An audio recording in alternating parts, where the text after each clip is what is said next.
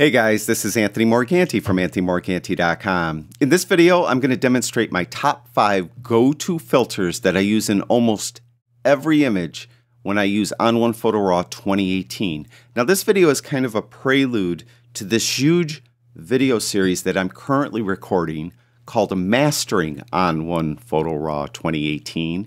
And in that video series, I'll take you from a novice to a pro in On1 Photo RAW. And like all my videos, they will be free, and I hope to get them finished and uploaded to YouTube sometime next week. Now, I mentioned this video is kind of a prelude, kind of a teaser. I'm going to go over these top 5 filters that are in the effects module of On1 Photo RAW 2018. And I really do use these filters on almost every image. It doesn't matter if it's a landscape image, or an architectural image, or even an animal portrait. It's just these filters I think add a lot to my photography, and I think they might help you develop a style or find your style with your photography.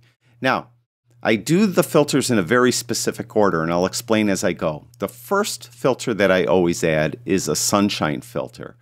Now, again, I add this no matter if it's a landscape image or a portrait of a person, an animal. I just like the sunshine filter. It adds a little warmth. It adds some color depth to the image. And what I'll typically do is I'll apply the filter, and then I go to this little more drop down, and I'll hover over the different types of presets that are inside of this filter. 2 presets I don't use at all, I've never used, is glow and sun glow. I just don't care for those. Those don't really fit my style. But I'll hover over natural, and you see it gets applied to the image when you just hover over the word. So I look at that and I say I like that. Then I'll go to radiance and I'll say I might like that one a little better. So then I'll hover over strong. Strong is very similar to radiance. And then I'll skip sun glow. I'll go to sunshine. I like sunshine. I might like radiance and strong a little more. Then I'll hover over warm highlights. That's the one I probably use the least of all these. But in this case, I like radiance, so I'll just apply the radiance preset that is inside the sunshine filter. Now, once I did that, I like the look, but what you'll notice with the sunshine filter, what it will often do is it'll cause you to lose detail in the highlights. And if you look over here in the top left-hand corner of this image, if I turn the sunshine filter off, you can see that it kind of wiped out a lot of detail in the clouds up there. So what I like to do then is add a filter to kind of help bring that back, and that is tone enhancer. Now in this case, this image was pretty well balanced in tones already, but sometimes my images aren't. I'll have a little bit, the darks are a little bit too crushed, or my highlights are a little bit too blown out, and I have to just apply the tone enhancer to help recover those.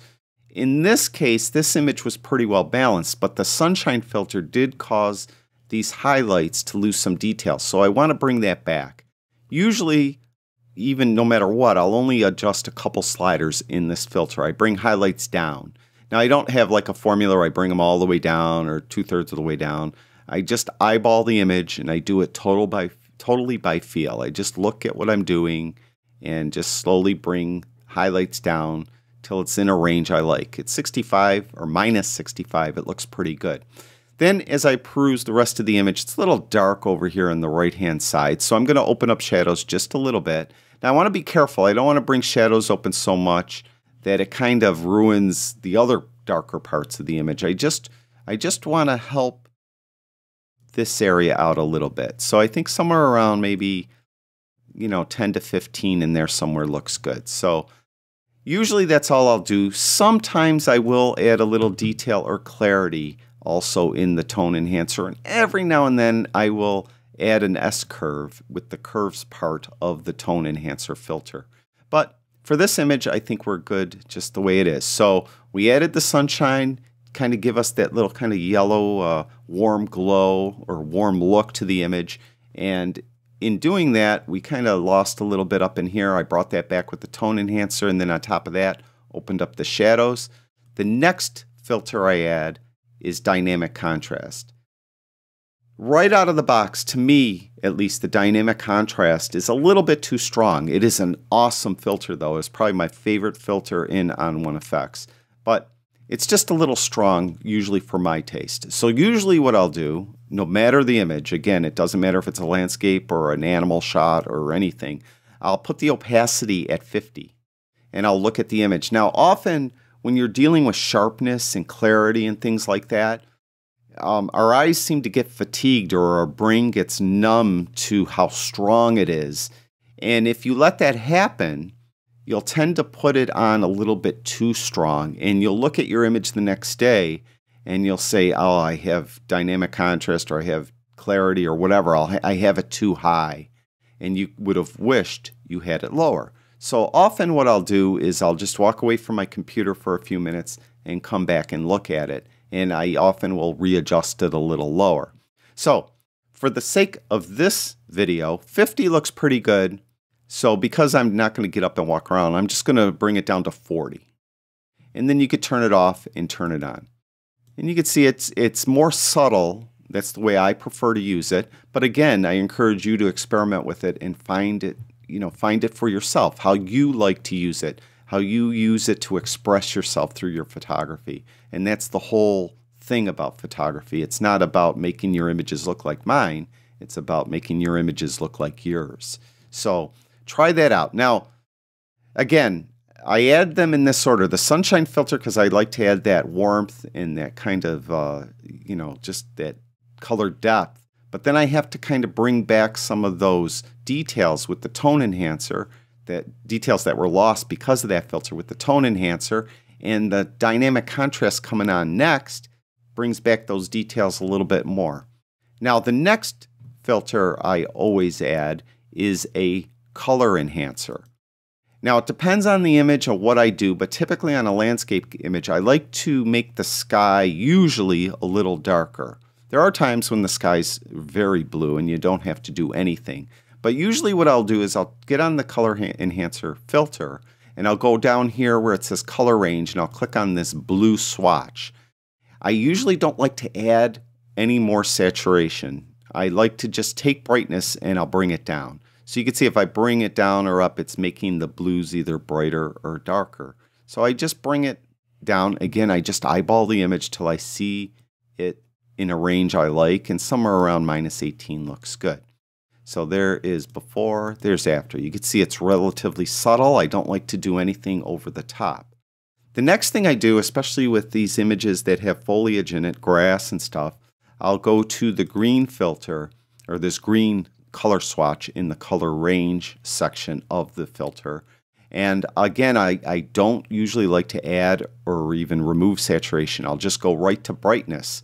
Now, usually what I like to do, in your grasses, there's going to be lots of green and a lot of yellow. Even though it kind of all looks green when you're looking at it, you'll find that when you're developing your image, that there's a lot of yellow also. So usually what I like to do is I like to separate those. And the way I do that is I'll take the brightness of the green down.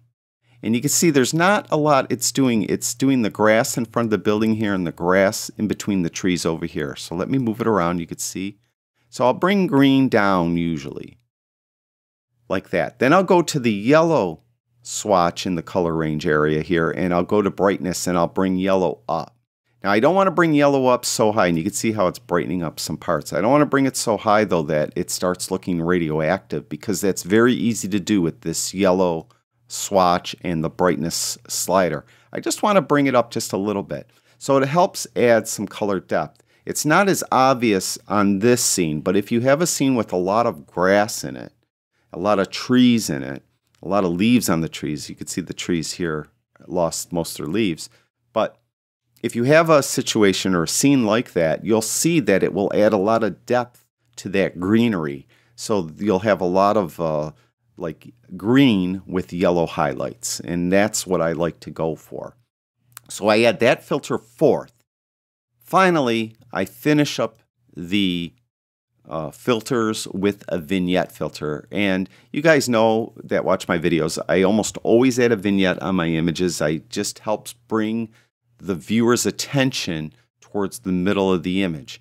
Now typically what I will do is I'll open the vignette filter in On1 Effects and I'll click on Subtle, see what it looks like. I'll click on Strong and I'll click on Big Softy. I would say for 75% of my images, it's somewhere between Strong and Big Softy, meaning I don't use Strong right out of the box and I don't use Big Softy right out of the box. I like it in the middle, somewhere between those two. So usually what I'll do is I'll click on the Big Softy preset that is inside this filter. Then I'll go down here to size and I decrease the size. So instead of having it converged way in toward the middle, I bring it way out.